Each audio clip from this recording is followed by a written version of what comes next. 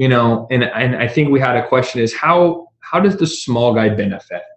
And in my mind, the small guy benefits by using 3PLs, 4PLs to help them through this process because we already have that stuff done. We have the software in place. So with that, you're not covering that. What you're covering is more like warehouse charges rather than administrative salary type fees that you're going to get if you're running your own zone.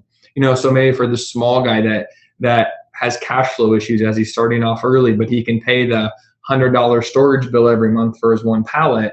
It might be a good spot so he doesn't have to pay the $3,000 in customs duty. So there are some advantages there that a smaller guy could take advantage of, even if we're not looking at that six-figure type savings to really dive into his own full force.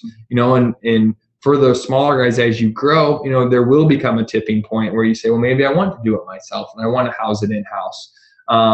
But even then, we have folks that utilize other parties to manage and run that foreign trade zone, even if it is their own private one.